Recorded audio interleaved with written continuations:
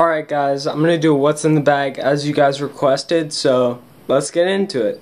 So the flat stick that I'm gaming right now is the Odyssey Dual Force 990. Got this handed down from my dad, but I also use this wonderful Vizio putting line that I ordered from Europe. A lot of the tour players are seen using this. It really helps out my stroke, just evening it out, and that's how I dropped a lot of my strokes over losing 30 strokes this past year. Currently I'm gaming this set of Titleist DCIs that I got hand-me-downs from my dad. They're from 2 to a sand wedge. The sand wedge is in a 56. At Campbell I look to add a 52 and a 60. Not sure what type of wedges yet. I'll update you guys once I know. You might be wondering what I have under these mysterious head covers I bought very cheap. So these are actually factor woods. I have a 3 wood and a 5 wood, and these are hand-me-downs from my stepdad. Look to update these 4 through pitching wedge, and then I look to get a 3 wood and also a hybrid. So the driver that I'm gaming right now is actually the Ping G30.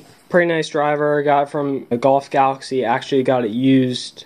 Had a dented driver before, wasn't very good, lost a ton of yards, so I picked this up, hoping to update this at Campbell. Had this for about a year now. The previous shaft that I had in my Ping driver actually snapped, so I ended up getting this Ping Tour Stiff. It's in this nice graphite color shaft. The flex feels really good when I hit it coming from a regular flex. I improved my swing speed a lot, which is probably why I needed this upgrade. Alignment rods for helping me out on the range when I need to hit shots, or simply rolling putts when I'm working on my alignment. As you can see, there's these 2 zip pockets.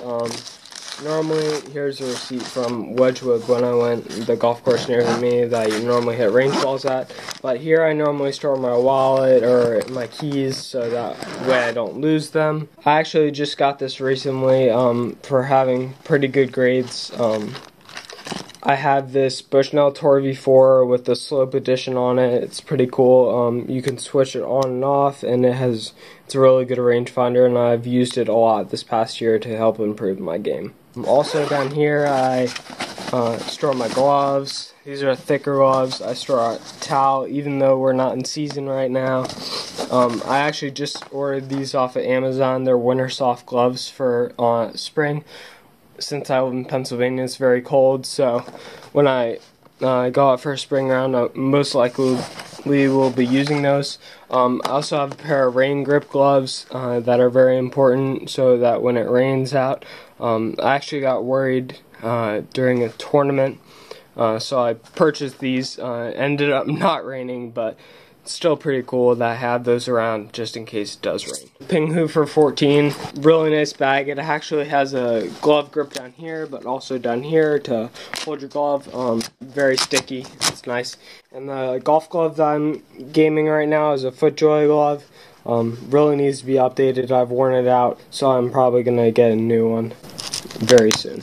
But as you can see, this bag is very versatile. So in here I keep all my tees. I have a lot of them. Also in the side pocket I keep my markers, my pencils. I have tons of those. I got this marker from 36 Golf Co. But shout out to Johnson Gray Designs. They made me this sick ball marker, custom ball marker. I ordered it online from them. It says read it, roll it, hold it. I requested Campbell colors on it, so very cool to have this as an incoming class member.